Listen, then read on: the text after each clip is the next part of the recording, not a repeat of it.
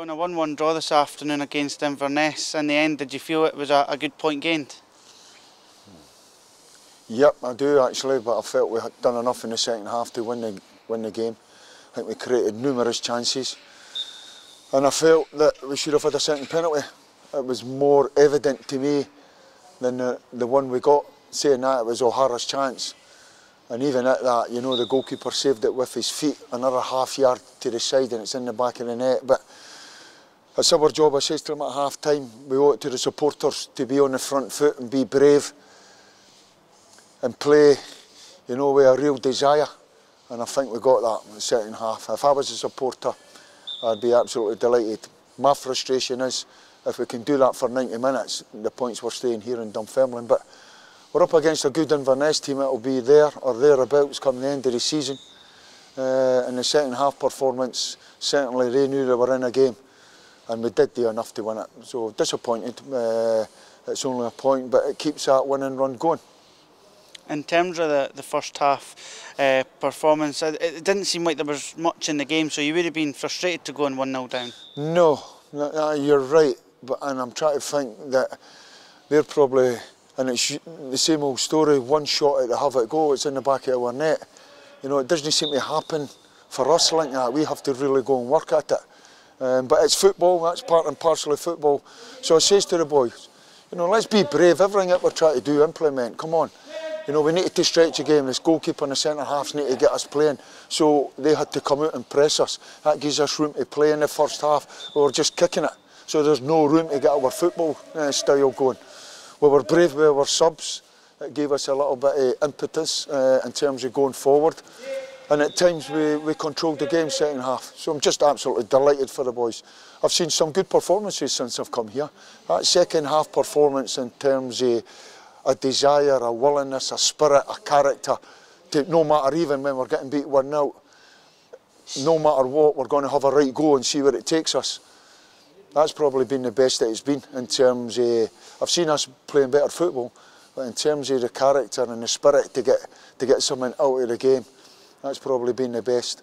And as I say, on another day we could have won it. You've spoken in the past about playing two up front. You managed to do that in the second half, and it really seemed to work really well, as you touched on there, and especially when you brought Rhys Cole on, it really seemed to stretch Inverness. His range of passing really seemed to help us keep the ball forward and create chances. Yeah, well, the thing about it, in the first 10 minutes, we changed it in the first 10 minutes, and we went a wee disjointed shape in terms.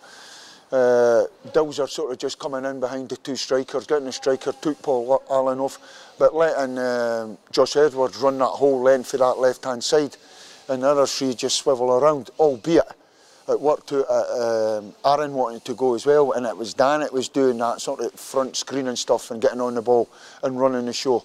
Then Coley just coming on, same as Toddy, he was just coming on, playing underneath it, but it's a long passes, turning them. You know, it's all this stuff. If I'm a supporter and I'm watching Dunfermline over the weeks, which I am, because when I watch a game, I'm looking for them to do what we work on the training pitch.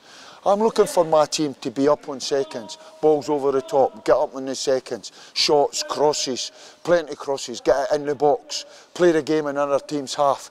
That's what we did the second half. That's what we're trying to coach. That's when we were at our best. Doesn't guarantee you've got to win games, but it's our job, especially at home, to do that, entertain the supporters and get them right behind us. And I'd like to see us get that goal in front, you know, that goal in front, and see if we can keep going and do it for 90 minutes. We seem to be slow starters, and it can't be that. We have to be at it for 90 minutes, but all credit to them. I really am proud of them. It was a big moment with the penalty, with Stephen Wallace stepping up there, a big kick in Dunfermline's season, and that could be a real boost going forward. Getting that point today could be really crucial. Well, you're the stats man here, you know. Is that the first penalty we've had this year? Possibly, well, put that out to the supporters. So. I'm guessing that I'll put my head on the block and say it probably is. And I seen them arguing about the penalty the other day there, but you just see him and Lewis, but you see the spirit amongst them, big Lewis getting the ball and hand it to him if they say, it's all yours, Stephen. I seen him practising the other day there, so I didn't look at the penalty. I've got a habit of doing that, so I was delighted to go in. And it's a break that we probably need, you know, but we missed good chances, you know, as I say, probably the other one, There was one when I got fizzed across and McCann just couldn't get his head on it. The O'Hara one, although it was a penalty, we were shooting for the penalty before. You know, that one. And we really took the game to them second half. So, really pleased. And we keep doing that. You know, you just need to keep doing that. Don't stick to the process. The rest will take care of itself and turn this place into a fortress.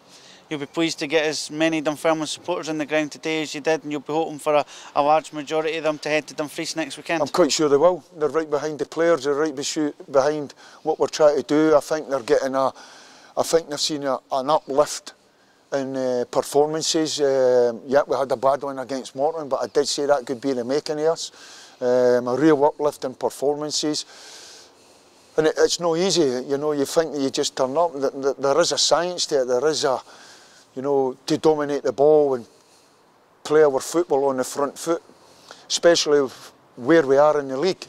It takes a real strong character to do that. And that's all credit to the players for doing that. And long may that continue, because confidence and momentum's everything in football. So I says to them, after the Morton game, that's it, we've had enough. We're not getting beat for now at the end of the season. Make sure that's what you go out and play on. I'm not sure that will happen, but we play like we did in the second half, then Queen of the South will know they've been in a game. Tricky surface, but no excuses. We're in a no excuse environment. We train on Astra Tough every day, so bring it on.